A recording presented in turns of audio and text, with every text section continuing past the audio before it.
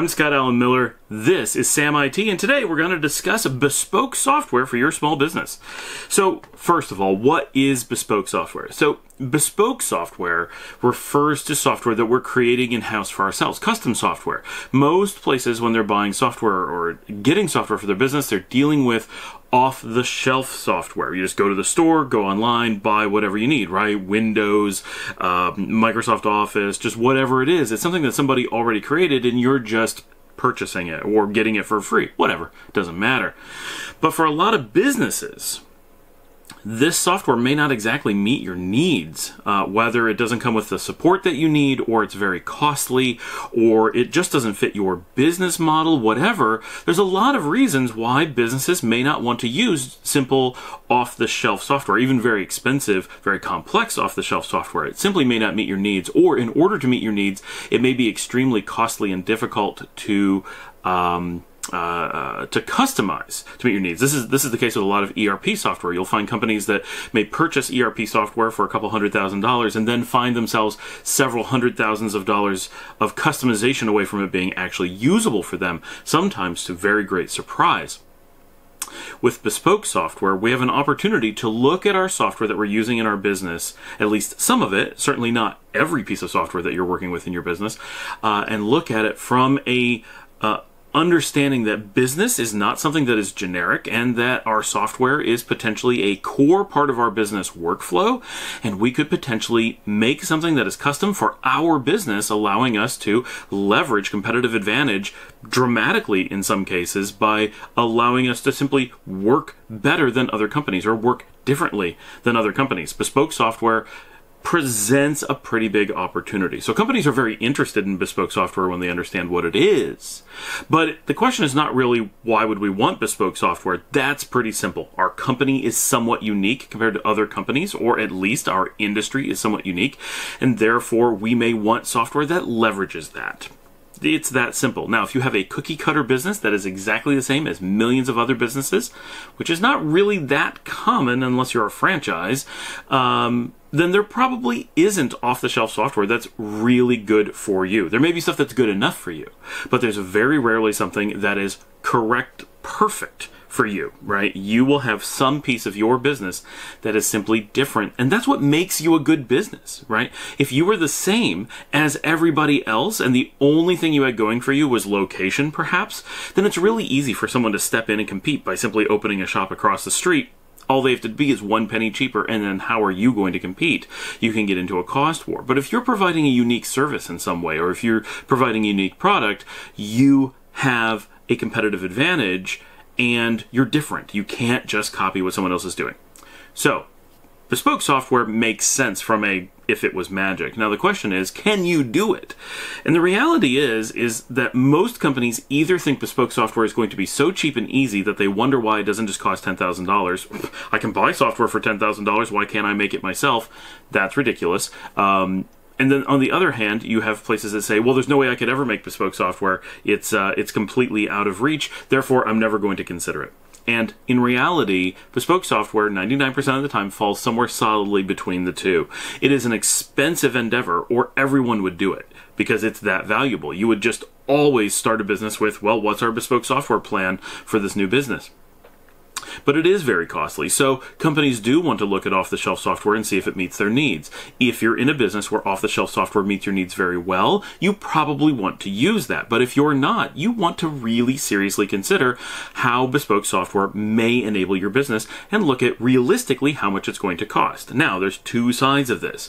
There's the engineering side, which we'll talk about in a moment, and there's the IT side. From the IT perspective, we're not the ones who make bespoke software, just like we're not the ones who build a car if we're in an auto company, right?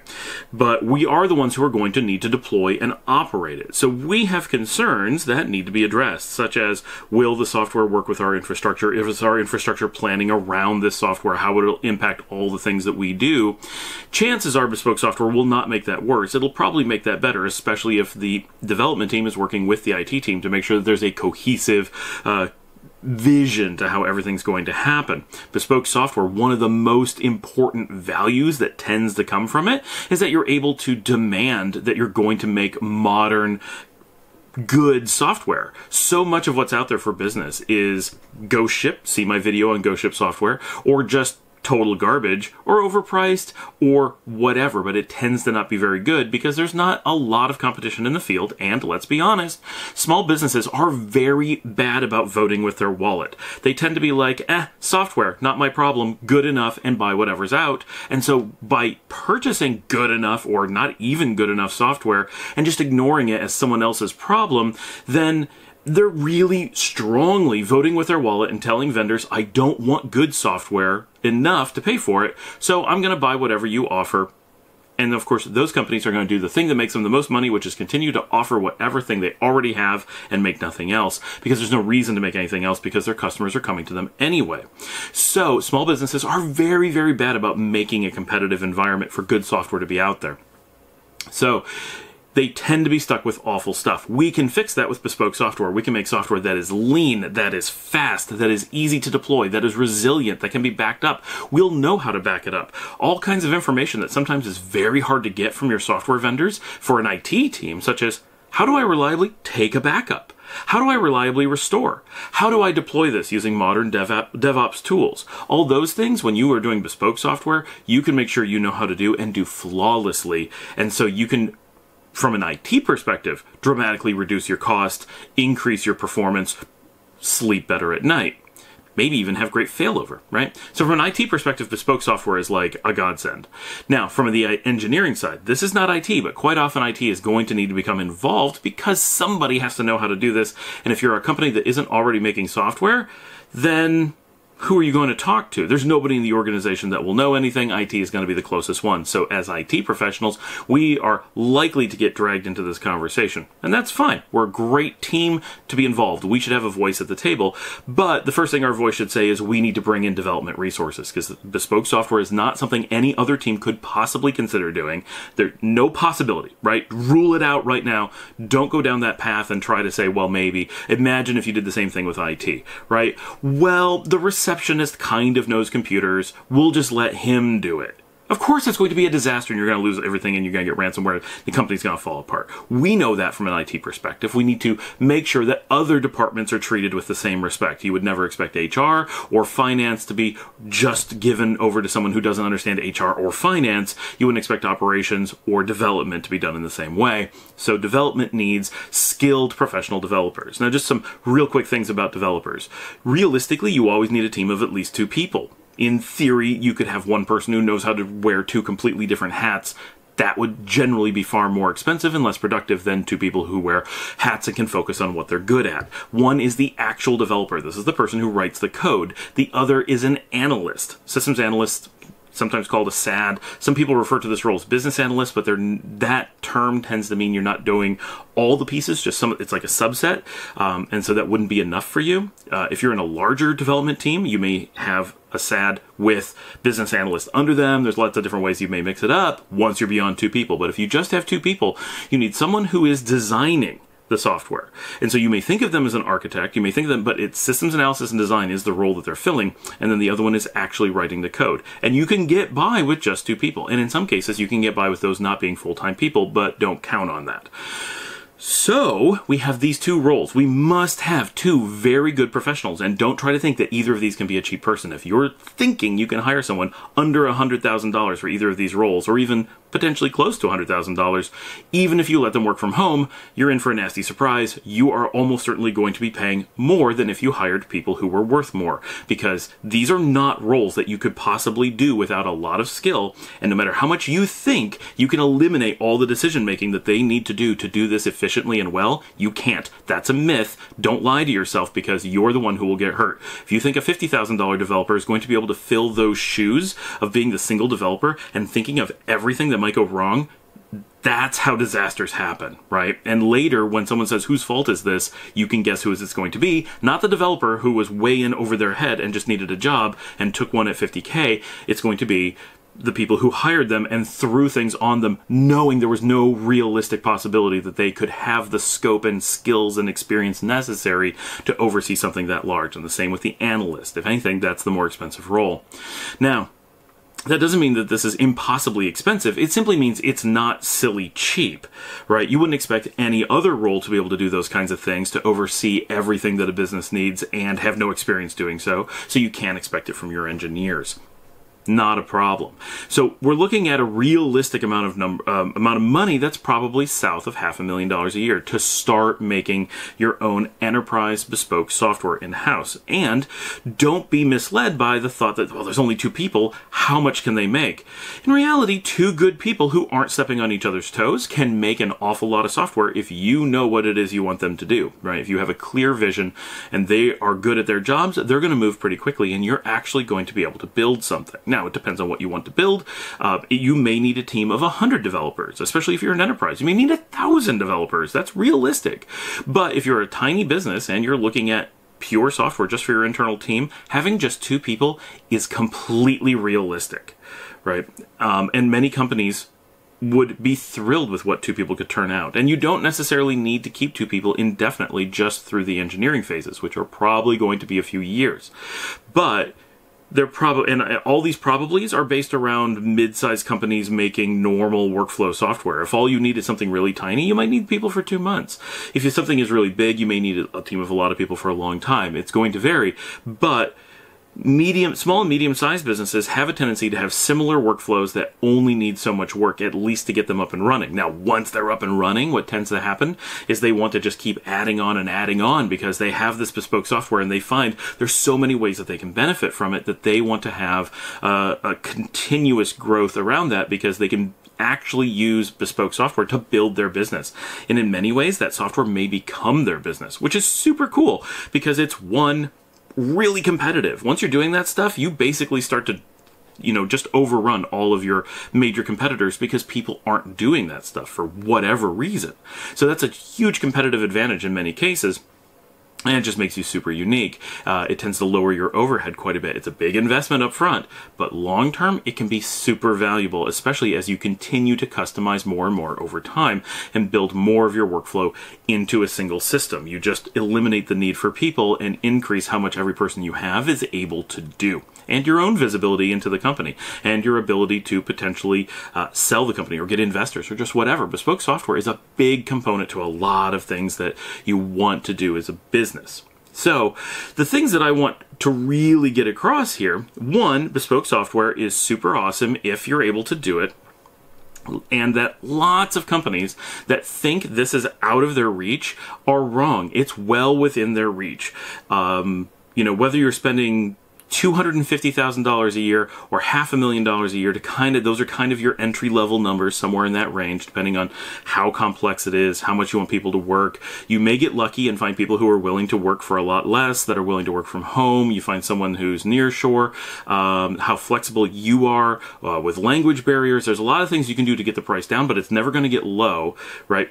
And but you may get lucky, right? And if you're a great employer, the more likely you are to get lucky. Bad employers have to pay a lot extra to maintain staff, but great employers who aren't just making the work life bad for the sake of making it bad are able to hire just across the board much more inexpensively because they're just giving a better value to their employees.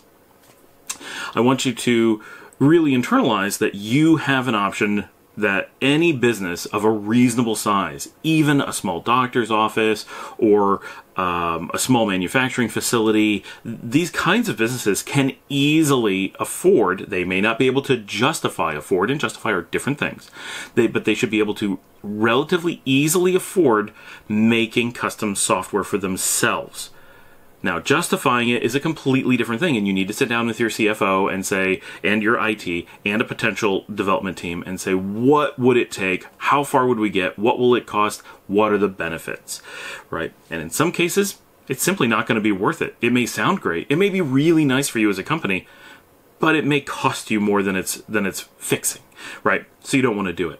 But in many cases, you could look and say, well, I've got an ERP system. It's costing me $300,000 to acquire and $500,000 to customize. I've got $800,000 to work with. How quickly could I make something that isn't just good enough for $800,000, but better and completely unique to our business for less or for similar? Now, there's more to consider, and this is something I've seen businesses look at, and one is forming a consortium. If you're, let's say, a manufacturing company and you work in a very specific way, there's a good chance that you may know other manufacturing companies that work in the same way that you do. Or let's say you're a doctor's office, so you probably have contacts with other doctor's offices that work in a very similar way to what you do. Not always, but really often. If you get those together, you may, let's just say you're a doctor, you could easily go out and find 10 or 20 or 1,000 other clinics and say, look, we all have a shared interest. We all have a goal, and we're not being met by our industry, assuming they're not being met by their industry. What if we built our own software as a group that meets everybody's needs, everybody pitches in, and none of us have to pay for it outside of the cost of the development? Really quickly, you may have let's say it's a reasonable number. Let's say you have 10, and let's say the software cost $1 million. Each clinic only has to pay $100,000, which may be far less than they're paying for something else anyway. And when it's said and done, they have something that they own, that they could bring in another clinic and offset the cost some more. They could do something custom with it that no one else is doing. They could simply lower their cost long term. Whatever, they have options because they're in control. Consortiums are a powerful, powerful way to deal with software if you're already in an industry and have contacts. Another is, as a company that may invest in something like this, and this happens a lot, and I've been involved in companies that have done this, where you have a company that may have a unique need and has the cash flow and the wherewithal to invest in custom software solutions. They may do so and then turn around and become either a software vendor or a software as a service vendor and provide the products that they just created to other companies in their industry or to other companies near their industry, and in which case they may monetize and may actually make the bespoke software turn into a profit center on its own, ignoring how it may affect the business itself in the long run. And I've seen that happen as well, right? That can be a very successful model, but of course that's a lot more risky. You're actually investing in becoming a software company rather than simply trying to lower your own costs. So it's a little bit different than traditional bespoke, but it all fits into the picture of strategizing how to make your bespoke software make sense for your business. But the takeaway here I want to be, bespoke software is 1, very cool. 2, it is never cheap. The skills needed to do anything well in a business is going to be quite costly, but it is not so costly as to be out of the reach of a normal, successful, even relatively small business. And so if you have a business that is profitable, has any amount of contacts, has any amount of future, and any amount of uniqueness, there is a good opportunity that bespoke software may be a good answer for you, and you should look into it. At least ask the question and see how good is what's off the shelf for you, how expensive might it be to start creating something, and what value might that bring to your company. Ask those questions, because that's how we start moving our businesses forward, right? Think critically, ask good questions. Thanks for joining me. Remember to like, subscribe. I am really hoping that we are getting back on track this year. It has been a crazy year here at Sam IT. You can support us on Patreon. It is all very much appreciated.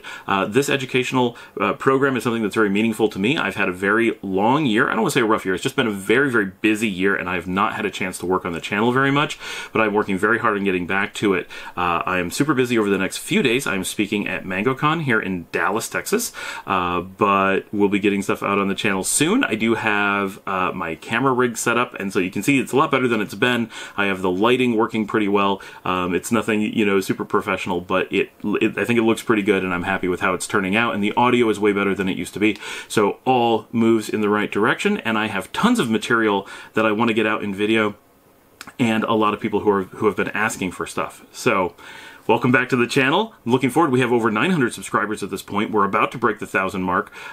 Super excited about that for sure.